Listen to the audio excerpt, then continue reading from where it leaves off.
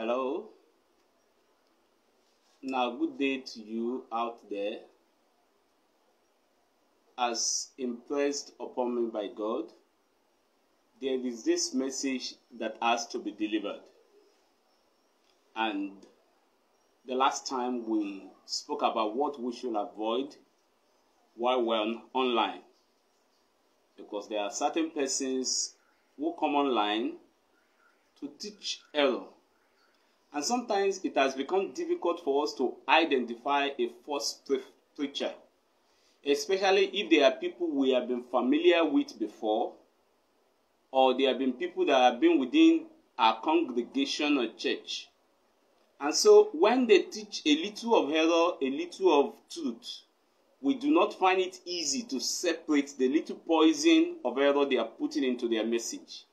And some of us prefer alliance to friendship than alliance to the old truth. That even when they are going off track, we do not in love drop them back. But I need you to know that we will rather stand for God than stand with friends or family when it comes to the word of God. Now today, this message is to the world, the church world as a whole. And the church world I'm talking to is not limited to a denomination. The Lord sent this message to every child of God in every part of the world. What's it titled? It's titled Life and Death. Life and Death. In Ecclesiastes chapter 3, if you read from verse 1, you will see it says, to everything there is a season, and a time to every purpose under the heaven, a time to be born, and a time to die, a time to plant, and a time to pluck off that which is planted. Listen, it is the Lord that planted us on earth. So sometimes when we think it's not due time by our own human calculation and calendar, God says it's due time for you to come home. And so, of recent, we have heard of maybe somebody there died, another person there died, and you happens to be maybe a child of God or a minister of the gospel. You may have questions in your mind. Listen, I have questions too, but the Lord's answer is superior to all. The point is, there is a time to be born, and there is a time to die. Now, but I've seen some misguided persons online making misguided statements about the life and death of a believer. Some say, why should a child of God die? Well, God has his time. Some say, we know he is dying or he died because God determined it to be so even before he was born. That may not necessarily be so. There are several reasons why a person may die. It may be reasons we may not be able to address at this point. Maybe in the next video we'll address that. But today, I want to zero in on this to say that some of us are fond of making careless statements about the dead or about who has died. Some other times we have seen people that just talk out of empty theory. People who have neither experienced people dying close to them. Now, like somebody said, there are people in this world, when you see a dead man, they carry a dead man beside you. To you, it may look like a log of wood until when that dead person you to identify is one of a relative. It is when that person is close to you, you will really know what it means to lose a loved one. So, passing comments about the dead, especially negative comments, or some comments that are not scripturally based, let's be careful. Especially people that are maybe sanguine or extrovert that just pass out comments. You have never experienced it. You don't know what it means to lose a child. You don't know what it means to lose a wife or an husband. You don't know what it means to leave somebody that you sleep together, eat together, live together for years. And you just open your mouth and pass comments about what you know little or nothing about. Let's be careful. Some of the things we pass comments about, if we are not careful, God will make you experience it before you know.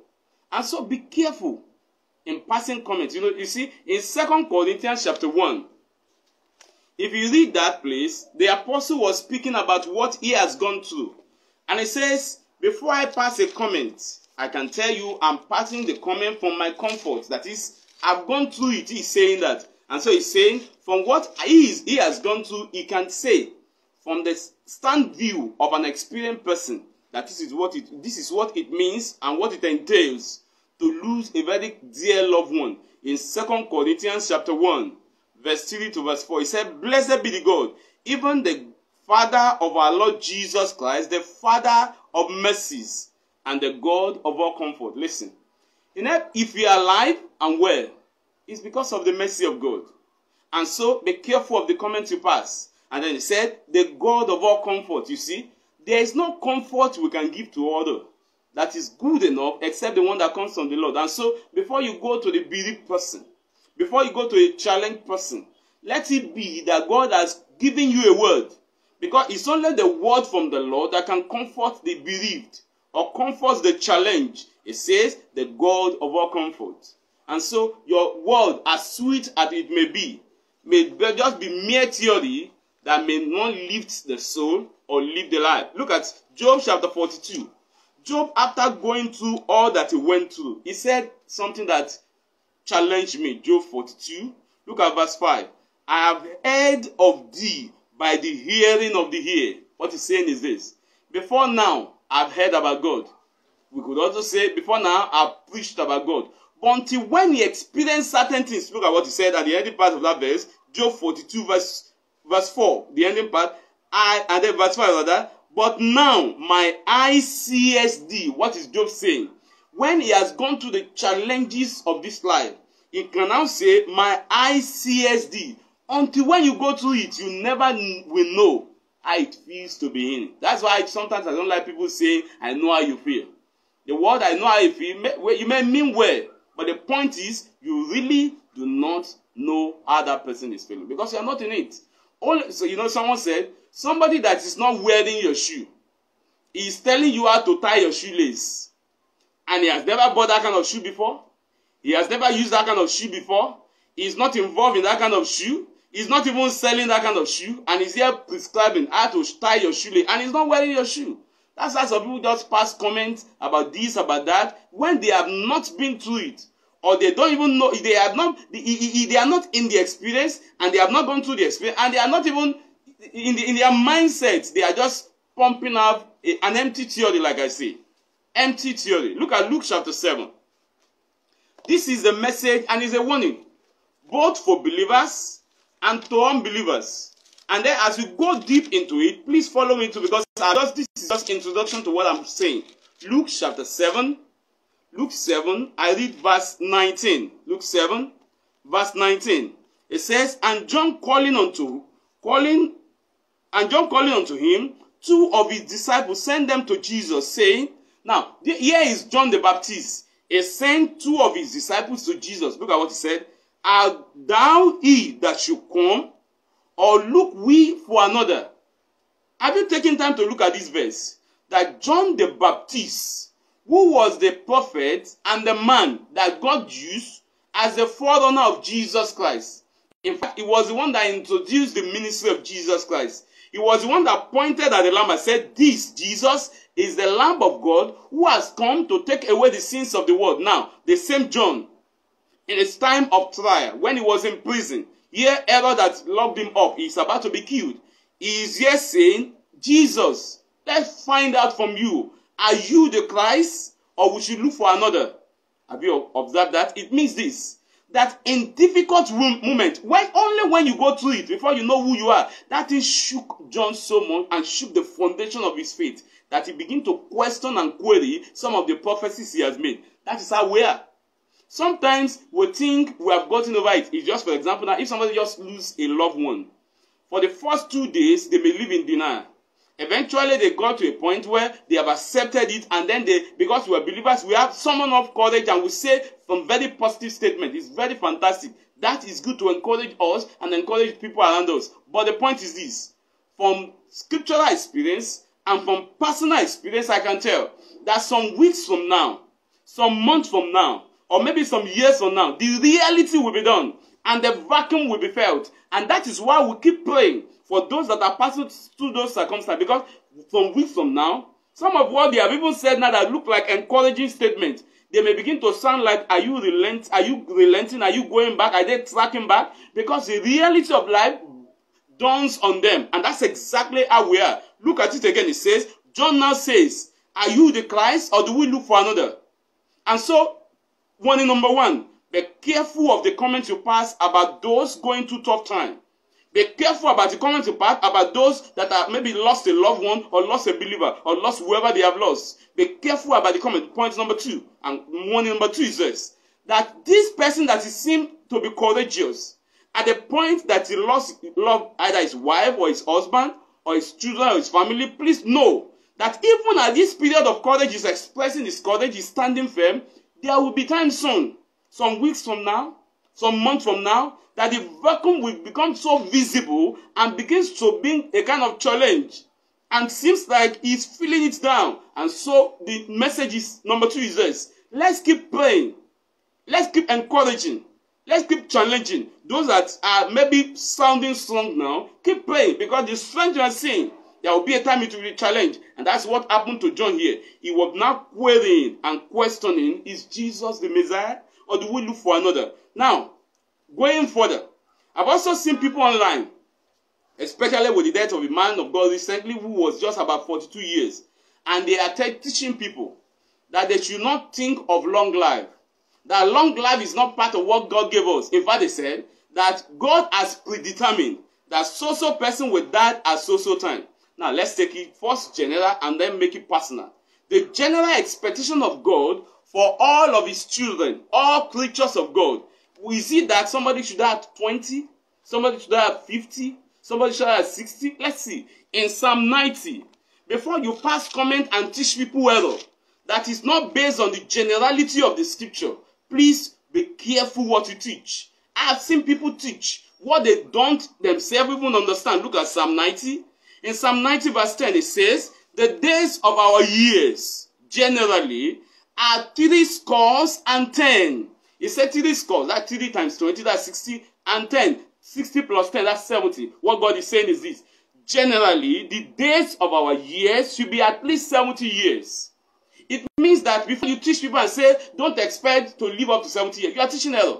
You need to know that you are teaching damnation. The Bible says normally, generally, the days of our years are 10. And if by reason of strength, there be 4 scores, that's for 80 years. So normally, you should be able to live normally 70 years, 80 years and above. That's the average age that God, through Prophet Moses here, gave as the average age of every man and woman before departure from the earth. So, we should normally expect to live as long as 70 years. We should normally expect to live as long as 80 years. But then, there are special cases where somebody, according to God's plan, maybe he has completed his work.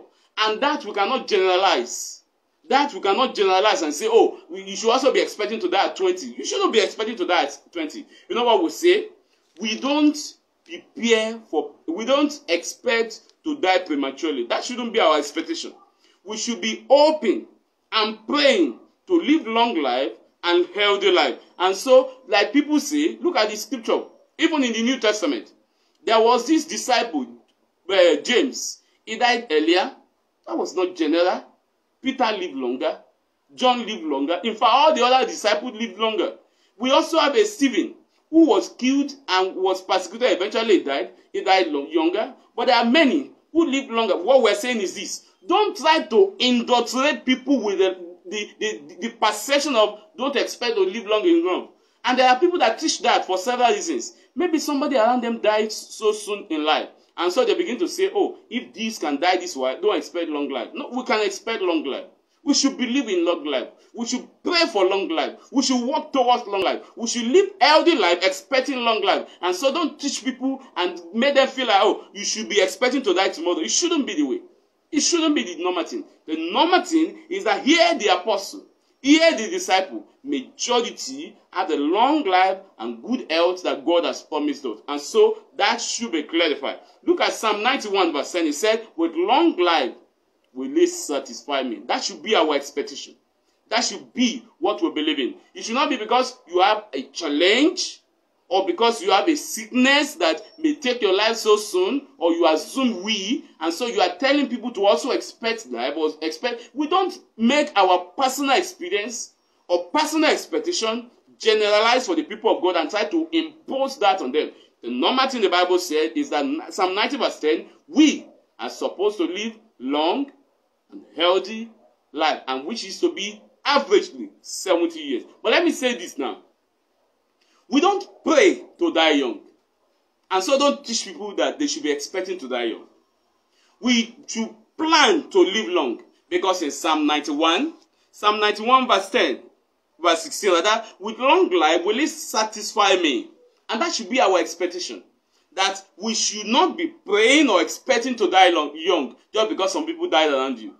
We should not also plan to die young. We should plan to live long. But then, while we do not pray to die long, while we plan to live long, we should be prepared for our eternity at any time. We should be prepared for our eternity at any time. And so, that balance that up. But let me say three things now. You see, death can be in three forms. Because the reality is, death is a reality. But we leave this world either by death or by the rapture. It is not all that will die. Because some will be alive when Jesus will come in the rapture. But then for those that will die before the rapture, there are three forms of death. One, there is sudden death without sickness. Sudden death without sickness. There are some that will not have any visible sign of any sickness in them, and suddenly they die. And so before you teach people and tell them that you may die at any time, you should know that it's not all who die who are sick. And so when you also see somebody that you suddenly say, oh, he must have been sick before. It's not necessarily so. There are people who died who had no sickness, but God decided to call them home. God said it's time for you to leave. Number two, there is instant death through accident. There is instant death through accident. Now this one, nobody prays for it, but it happens. There are people that may be engaged in some accident, maybe auto accident, maybe by flight, maybe on the boat, maybe even domestic accident, and suddenly they die. And then we just pray that anytime the Lord calls us home, we'll be prepared to meet him in Jesus' name. But then the third point is this. There are gradual deaths. Now, these people that die gradually, let me explain that. Somebody that was sick and was on the bed and was bedridden, we don't pray for it, but it happens. He was sick or she was sick for 1 month, 6 months, some even 1 year, 2 years, 3 years, or 4 years, or 5 years. Eventually, they pass away. Now, you see, even though it seems to be painful death, for someone to be sick and eventually die, but do you know something? That period of sickness, 1 month, 6 months, 3 months, gives them the opportunity to prepare. Gives them the opportunity to be thoughtful about their lives. Give them the opportunity to make right their lives. Give them the opportunity to pray for healing, and they didn't get it, but they keep expecting and preparing. So it is not sudden any longer. And so such people may make some statements on their sick bed that will show you that they are looking forward to leave the world. Maybe the pain is too much. Maybe the expectation now is to get to heaven. And so, either it is sudden death without sickness, or instant death through accident, or gradual death after prolonged illnesses. The point is, one day, if not by the rapture, men will die. And you know, we need to also know that if you want to counsel, because now I want to get to this other part. When you want to counsel people that are bereaved, there are 3 factors I need you to know. If not, if you've been through it, or the Lord has taught you about it, please listen to this. In 2 Corinthians chapter 1, look at the statement of Apostle Paul to the Holy Ghost.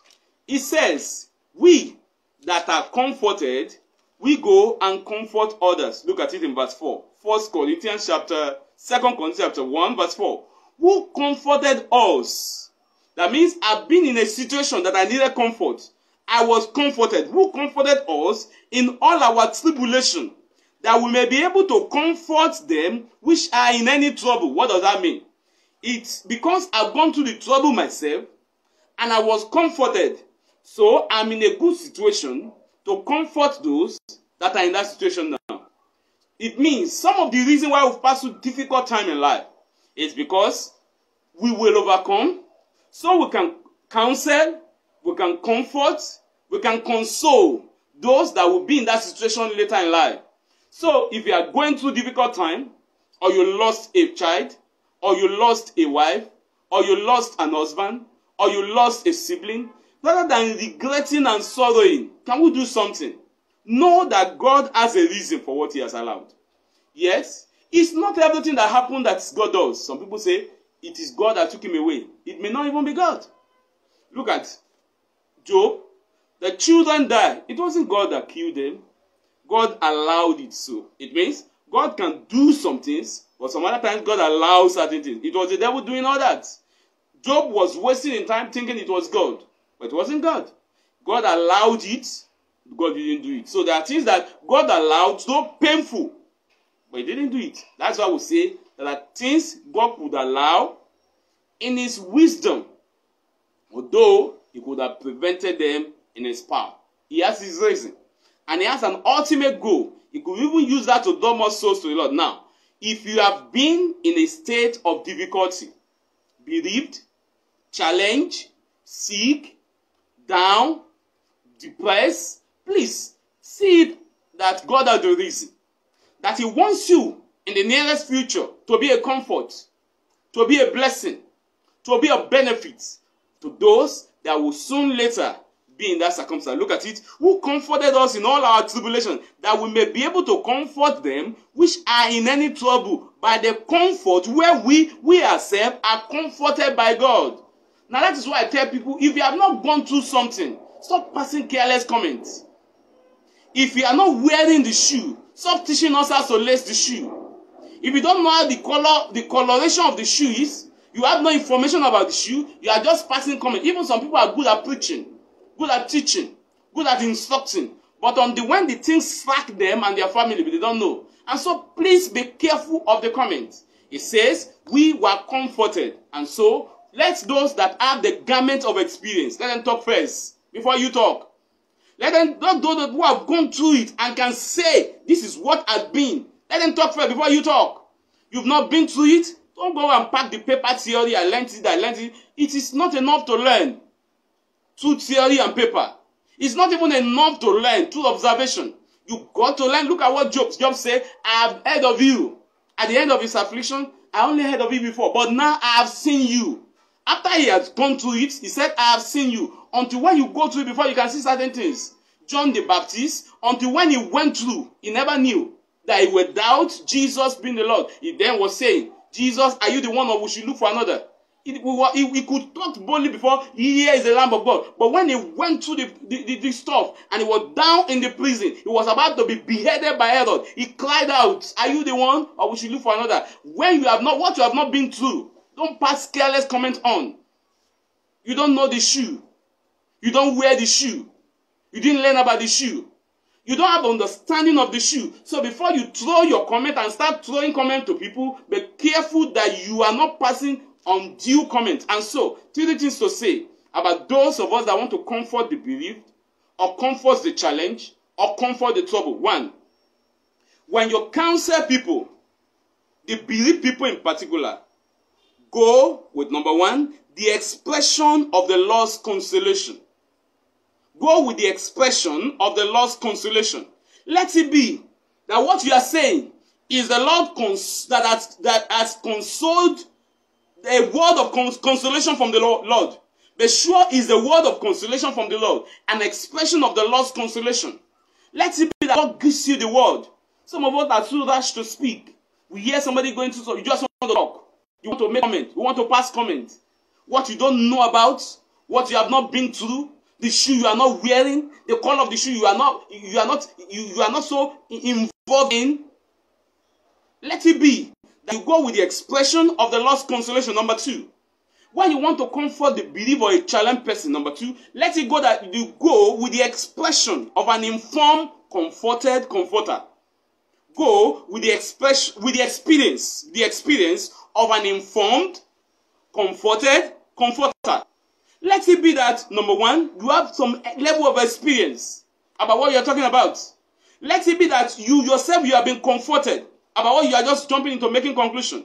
And then you can be in a good place to comfort the person around you. Go with the experience of an informed, comforter. Number three, when you go counsel, when you go comfort the bereaved, what do? You go with the expectation of the bereaved family. Go with the expectation of the bereaved family. What do I mean by that? You see, the bereaved family do not want you to be telling them that it is God that took away your husband. Just rashly. Say it in a pleasant way. You can pass that comment, but pass it in a pleasant way. Let it be that you know what you are saying, what they want to know. That though God allowed it, but God can comfort you. Though God has permitted this, but God that can strengthen you. Go with the expectation of the bereaved family. Let it be comfort is coming from you. Some encouragement is coming from you. Some standing beside them is coming from you. Now, in conclusion, as we talk about life and death, you see, death is one, a lesson for the living. Some of us see death as intimidating. And we live in a day, in days, where believers, very many people that call themselves Christian, are afraid of death. When they hear about death, they are afraid. When they hear about the rapture, they are afraid. When they hear about the great tribulation, they are afraid. Why? Many people are not prepared for the eternity. What kind of Christianity are we doing? Look at it. Death is a lesson for the living. Hebrews chapter 9, in verse 27. As it is appointed unto men once to die. It's a reality. You must be prepared for death. You must be prepared for eternity. The lesson for the living. You will die one day. Either we die or we are gone in the rapture. If Jesus does not come in the nearest future, if he delays a little longer, we don't know when he will come. How do we not know when he will come? He didn't tell us. He said only the Father knows. And so whoever is predicting the date of Jesus coming is a liar. He says only the Father knows. Why has he not come? Have I said something before? Let me say it here again. You see, between the time Genesis chapter 3 verse 15, that the coming of Jesus was predicted, he said, I will send the Son, he will bruise the head of the serpent, and thou shalt bruise his heel. Genesis chapter 3 and Matthew, when he eventually came. Do you know there were thousands and thousands of years between the prophecy of his first coming and his eventual coming in his birth in Bethlehem? The point I'm making is this. Between the time the coming of the first coming was predicted and when he came, thousands of years. Thousands, not just 2, not just 3,000. Thousands of years took place before he eventually came. Now, between this time that he left and the time he will come again, according to calculation, they said we have just spent about 2,000 years plus. So let's even say roughly 2,000, 3,000 years. And we say he has delayed his coming. The point I'm making is this. If it took him thousands of years to come to rescue us from sin, now that he has died, he wants as many people as possible to be saved. So if he has taken 2,000 years and you say he is delaying too long, he didn't delay too long. He's waiting for somebody out there. But will he delay forever? Not at all. But the point I'm making is this. Let's stop making the assumption that he has delayed. He has never delayed. It will come when he will come. He said, he that will come shall come. And so between now and then, let's learn this lesson. That number one, life is short. You may live 90 years. It's still short. You may live 100 years. It's still short.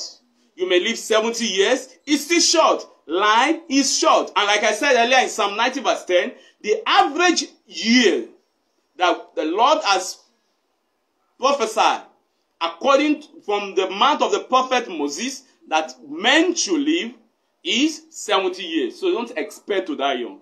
But it can happen. But the point is, life is short. Number two, eternity is sure. We won't live here forever. After the world, there is a place we will spend eternity. Eternity is sure. Number three, live daily with eternity in view. Live daily with eternity in view. That's the lesson from the living. for the living. When we see death, that's the lesson. The lesson for the living: life is short, eternity is sure.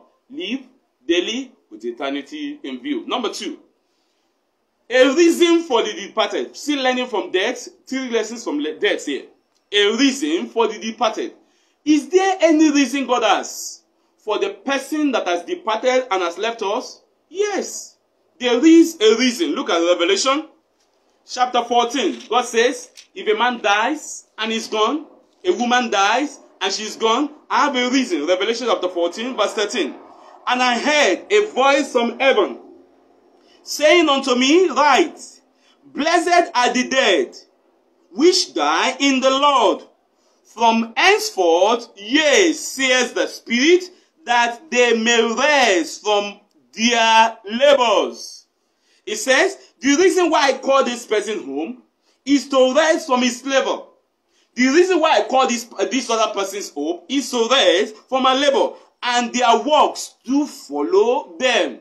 Can we simplify this verse by saying that, number 1, if you see a man die, particularly a believer, a child of God, he dies, number 1, to be with God. He dies to be with God. We are serving God on earth, but one day we will see God. Number 2, to have our reward. That's why it says, their labor do follow them. Their works do follow them. So we are going to be rewarded. To be rewarded. To have their reward.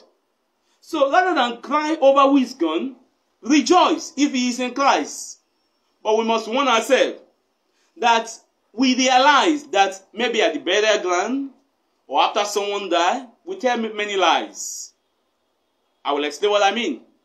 There are people who dies, we think they have gone to heaven. But the truth is, they've not gone to heaven. Some of them.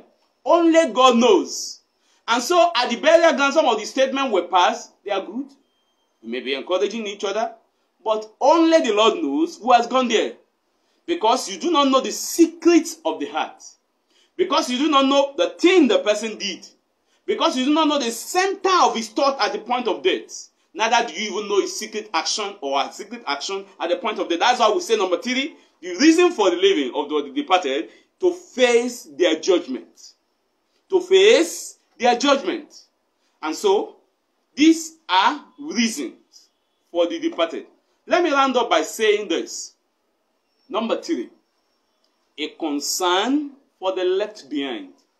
You see what I said? Message from death, a lesson for the living. Message from death, a reason for the living, for the departed. Message from death, a concern for the left behind. When you see a man die or a woman die and they are gone, we should be concerned for those that they left behind. And like I said earlier, you will see that at the point of the bereaved family, at the point of maybe burial or before burial, a little after burial, they seem very strong and courageous. They may pass some comment that may be very challenging and encouraging. Some of us hold those comments and then goes to sleep without praying for them. And assume, oh, that pastor is very strong.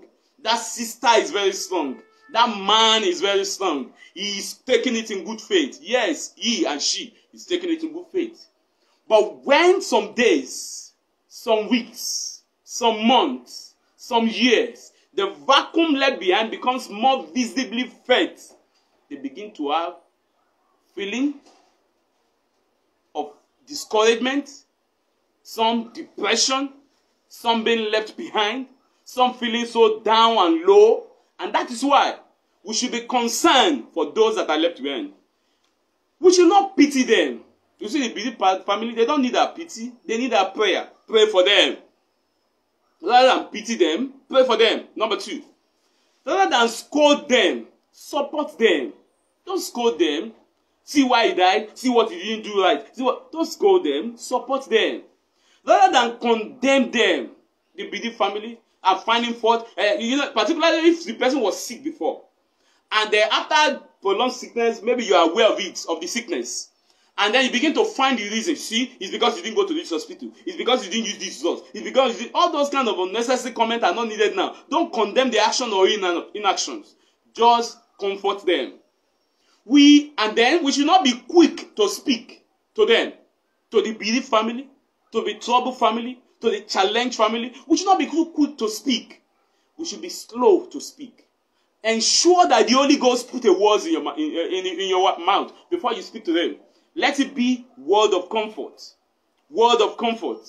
And as we do this, the Almighty God, for those of us that still come online, talk about this, talk about that, teach people elder, things you don't know, things you've not been through, just passing comments, just throwing comments. You have never, sometimes, I've seen some of them online. You have never lost a wife. You have never lost an husband. You didn't lose your father at the point you needed him. You didn't lose your wife. You don't even know what it means to be around that thing. But you open your mouth and just teach things. And just throw this talk is cheap. And that's why Jesus said in Matthew chapter 12. In Matthew chapter 12, in verse 36. But I say unto you that every idle word that men shall speak, every careless word that preachers shall speak, they shall give account hereon in the day of judgment.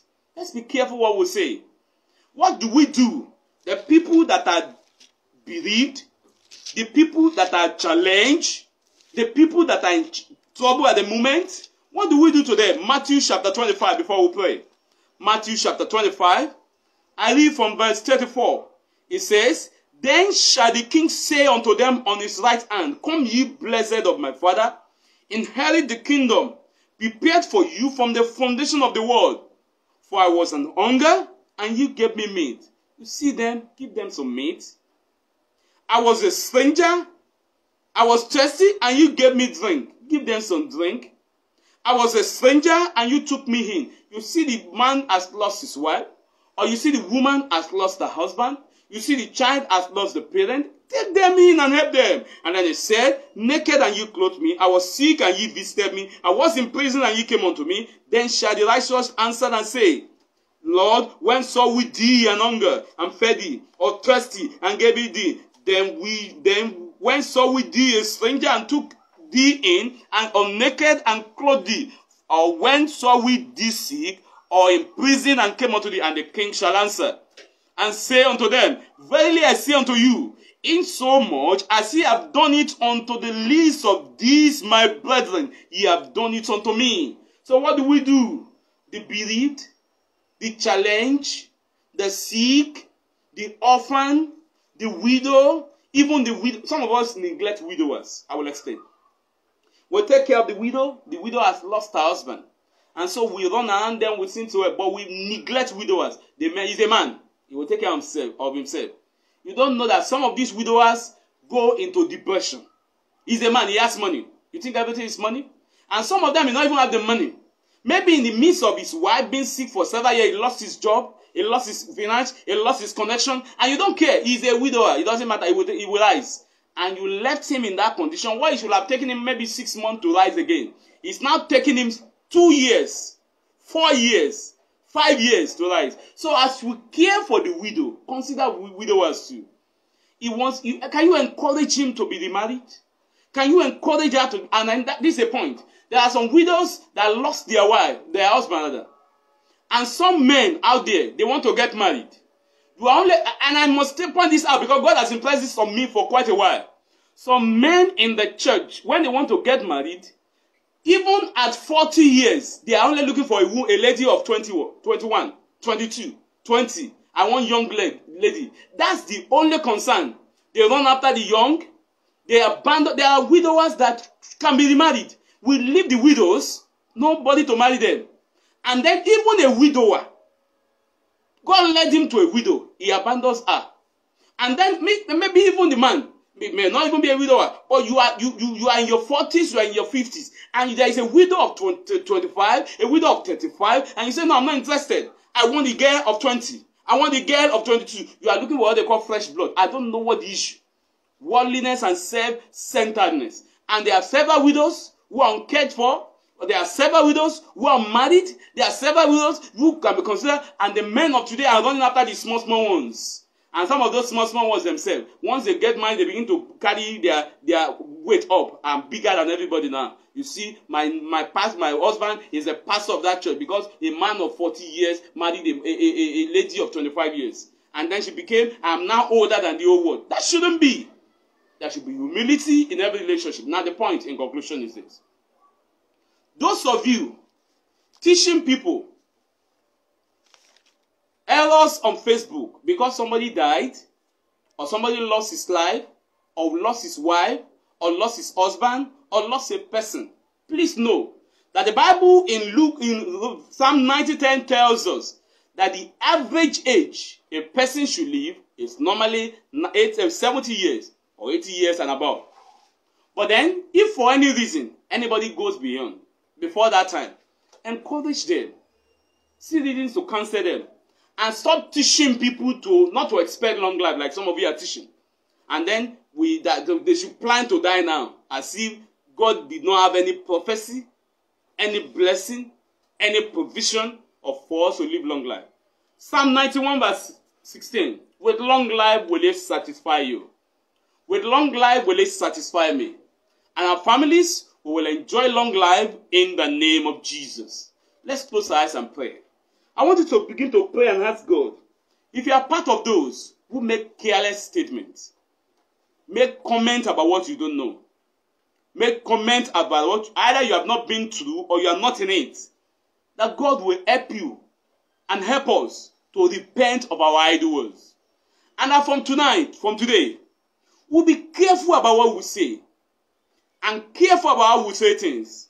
And that in passing our message, yes, we will pass the truth, but we'll pass it in love. And we will not be pompous. We will not be proud. We will put ourselves in the shoes of others.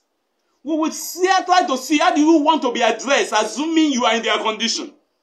How do you like to be comforted?